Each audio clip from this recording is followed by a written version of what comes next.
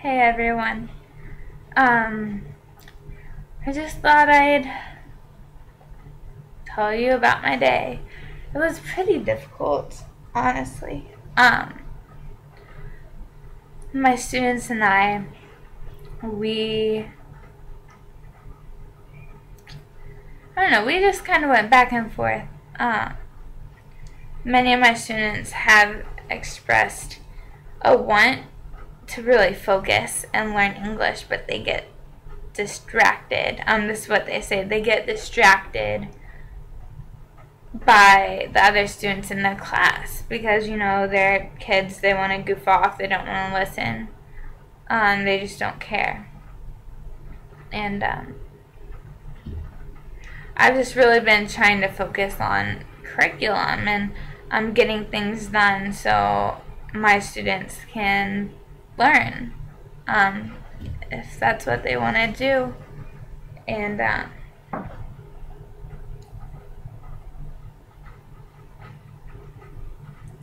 so today I had to be the bad guy a lot.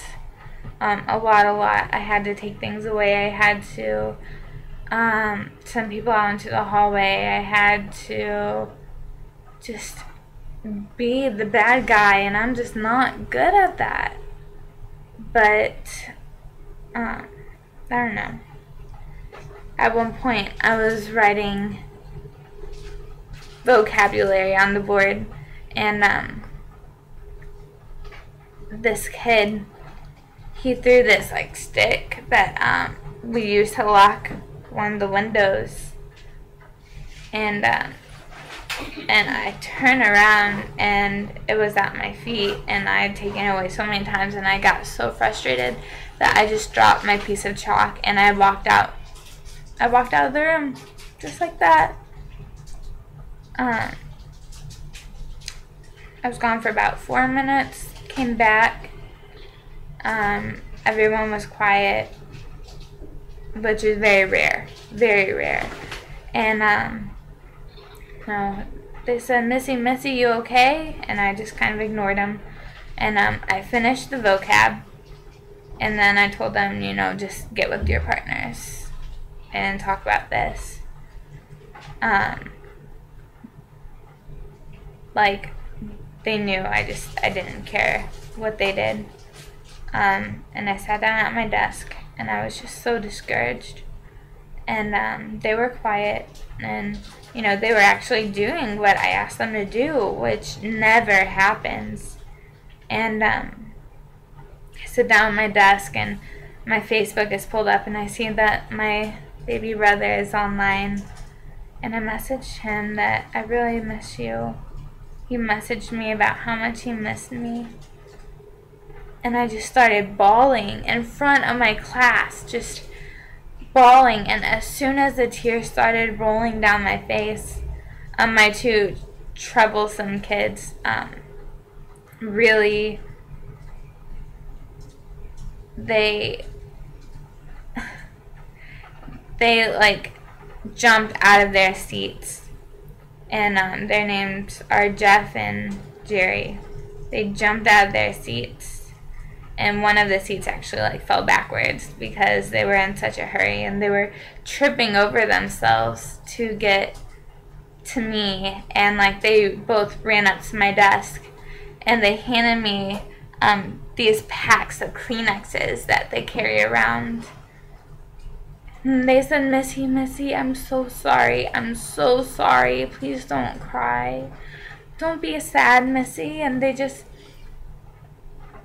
were just really encouraging me. And the rest of the time, the class was perfect, absolutely perfect. They did what I asked them to do. They talked, like they spoke up in class when I needed them to. They participated when I needed them to. And it was just really wonderful. And like I know my class loves me. I do. I love them. Since the very first day, every time I leave my desk, I'll come back to find presents at my desk, and this is presents, like these, I don't know if I have them on me. One second.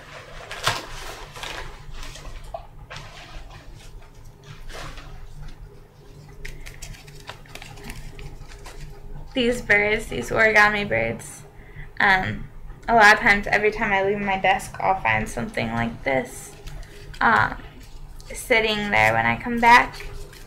And today, my students brought me candy from lunch. Just all of this candy and all of these presents and these notes telling me that they love me and I am a good teacher and that I'm really nice and I'm beautiful. And it was just really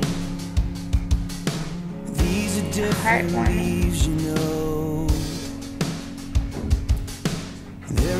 My students are a handful, but I'm really glad that I have them. I really am. While I have you here, please pray for this kid in Cassie's class. He's getting bullied really badly, like really badly, and just pray that he learns from it, that he learns that he's stronger than he thinks he is,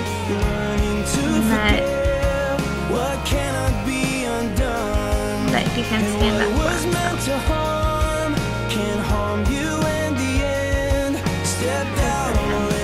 And pray for Cassie. She's having a really hard time with it too, because there's really nothing that she can do. But I have a couple videos for you from a carnival we had yesterday. So I love you. Continue praying for me, for all of us. Lord knows we need it. I love you.